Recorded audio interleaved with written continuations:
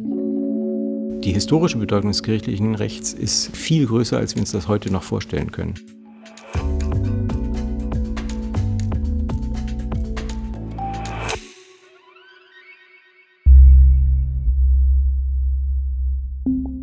Das Bild hat mich sehr angesprochen, weil es 1501 gemalt den Dominikanerorden zeigt. Der Orden, der für die Rechtsgeschichte, ich glaube, das kann man sagen, der wichtigste Orden war.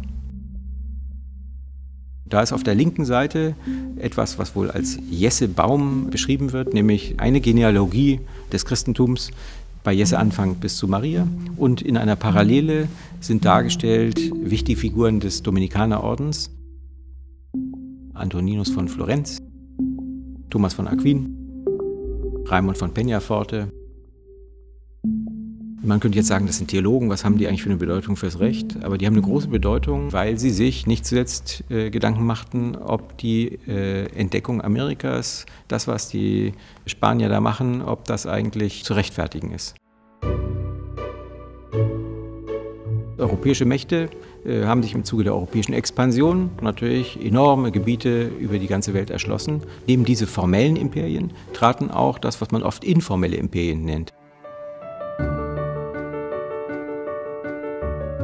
Den Vermeer, den habe ich deswegen ausgesucht, weil er auch stehen kann für diese Zeit der Ausbildung von informellen Imperien.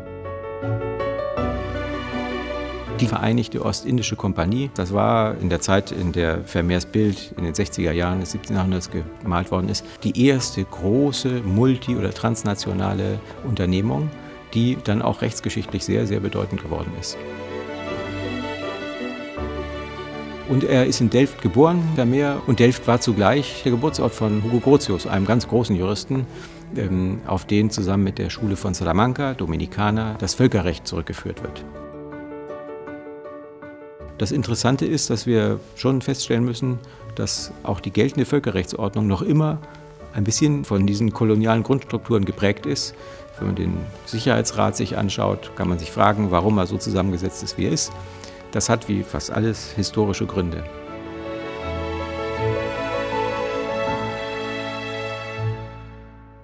Jeder sieht wahrscheinlich doch etwas anderes, wenn er durch ein Museum geht. Ich sehe vielleicht mehr Rechtsgeschichte in den Bildern. Das heißt, eigentlich fühle ich mich in einem Museum fast wie in unserer Bibliothek im Institut. Aber es ist schon ein bisschen schöner hier als bei uns im Institut.